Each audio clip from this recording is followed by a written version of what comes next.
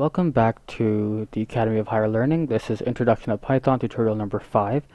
In this tutorial, I'll be talking about string mutation, and I have a few examples. I'll try and get through them, but if I can't, I'll put it in another video and link it in the description.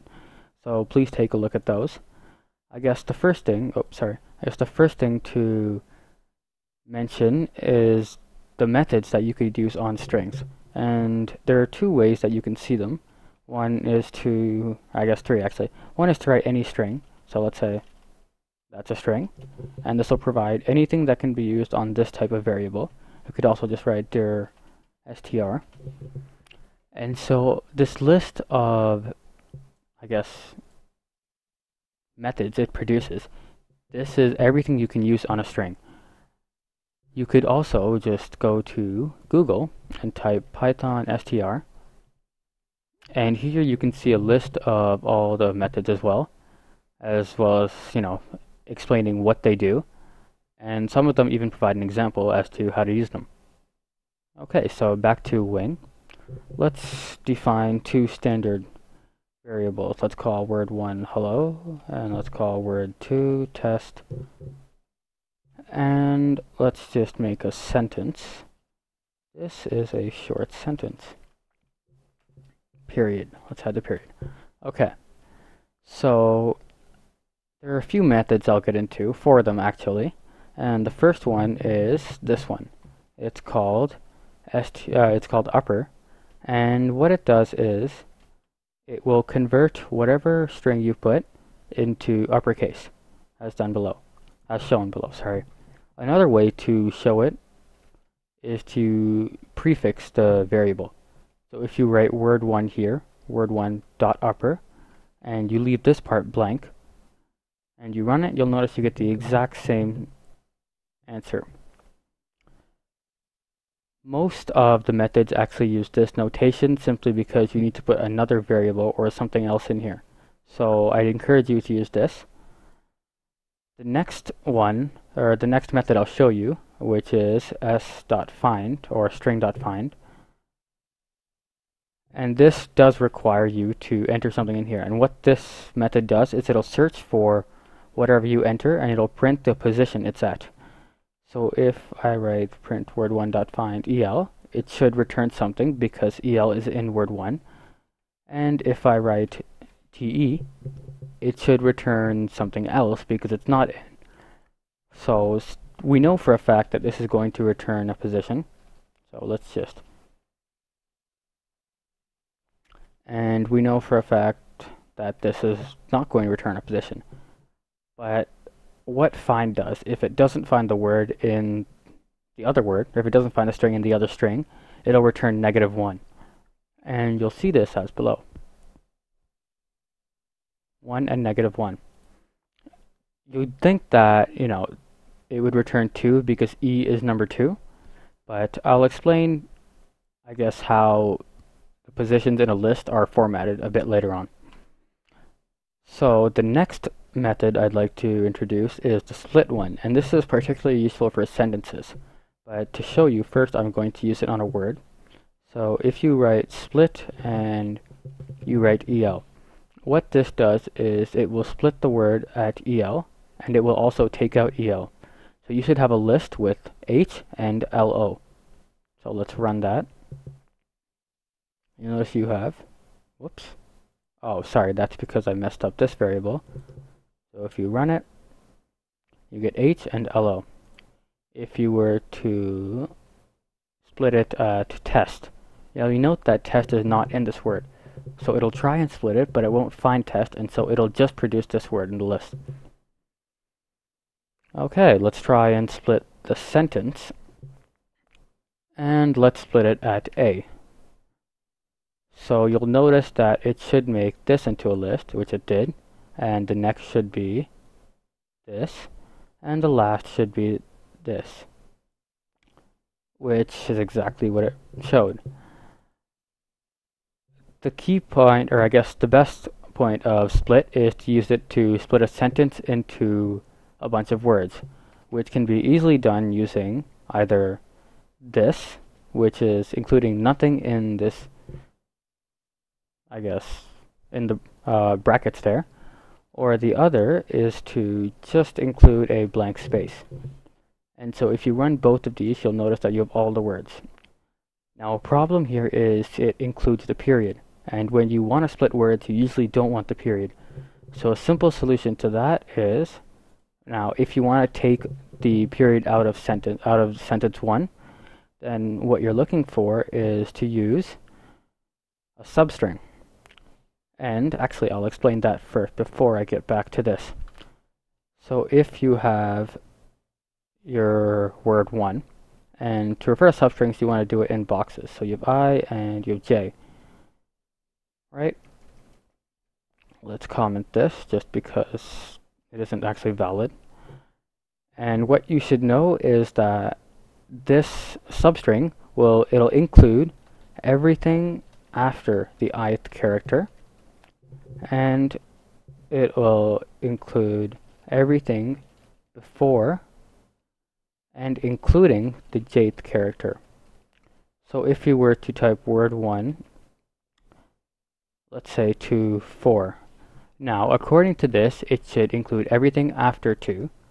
So it should be part of these 3, and everything before and including the 4th, which is this L. So you should get LL, which when you run, let's take these out, or actually let's just comment these out since I'm referring to those, and let's go print. So once you print this, you notice that you get LL. You could also take out one of them, either the I or the J, and what this does is it will print everything before and including the 4th character. You could also do it the other way, print word 1, let's say 2. This will print everything after the 2nd character, but not including the 2nd character. So let's run those, and you'll see that it printed everything before and including the 4th, and it printed everything after the 2nd. The last thing, I guess, is calling or referencing a single character in a string. So let's say you were to write word 1, 3. Now what this should produce is just one character in a string, which is L, which is right here. Okay, so now that that's done, I can get back into this. So if you want to print a sentence without the period, what you want is, I guess one more thing I'd have to speak about is the length method. And what that does is the length of a string. So if you take the length of word 1, what you would get is the number of characters word 1 has, which in this case is 5. So that should produce 5. Similarly, the length of word 2 should produce 4. Let's try those out.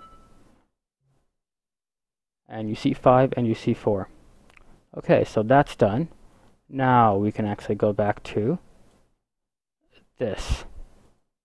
So if you want to get all of sentence 1, except for the period, you're looking for sentence 1, everything before, but you want to cut it off at the last character.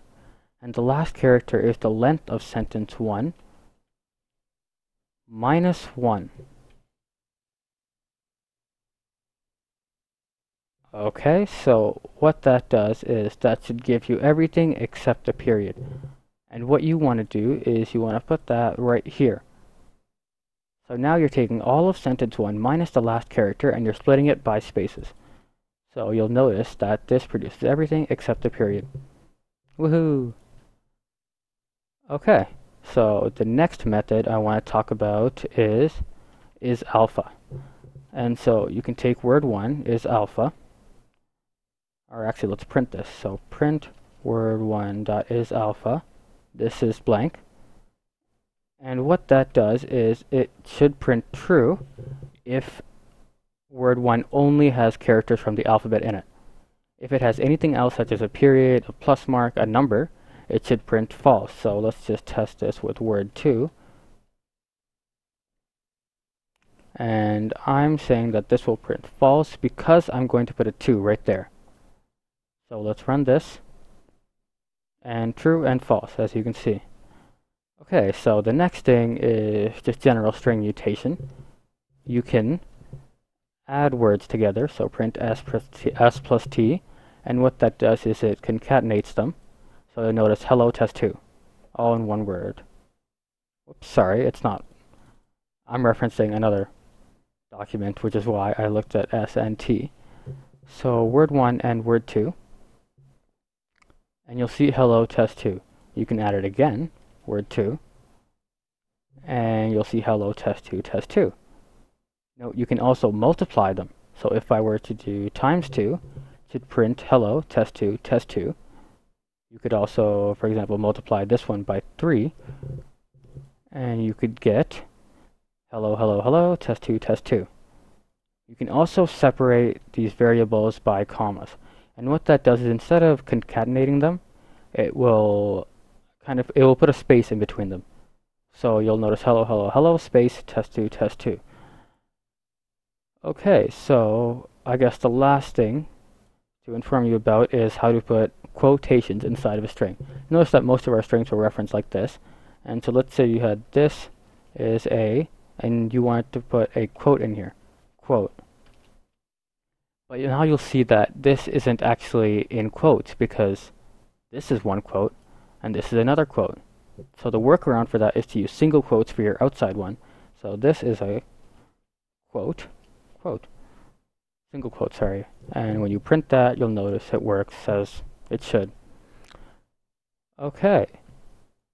One thing I should tell you about, it's in regard to the substring command when we were referencing, let's say S3, or sorry, word 1, 3. Now you'll notice that this produced the L, right? What you cannot do, and I want to stress this because a lot of people try and do this, is say word 3 is equal to, and you could just substitute it with a T. This command, this function would not work. It would produce an error because Python is not capable of just interchanging them like that. Or I guess, let's put this in quotations just to prove my point. Again, see, error. It does not support item assignment. Okay, I guess I'll give you the workaround for this as well. So if you want to insert it, what you could do is word 1 is equal to word 1. Let's get everything before 3, and let's add the letter, which in this case was T.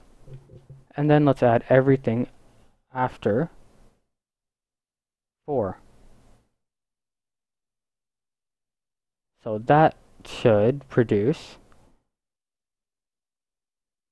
oops, we'd have to print word 1 again, sorry. Print word 1. Okay. And you notice that that essentially replaced the middle word, or the middle letter, with a T. Okay. So that is done. I guess since we're running out of time, I will go through examples in another video.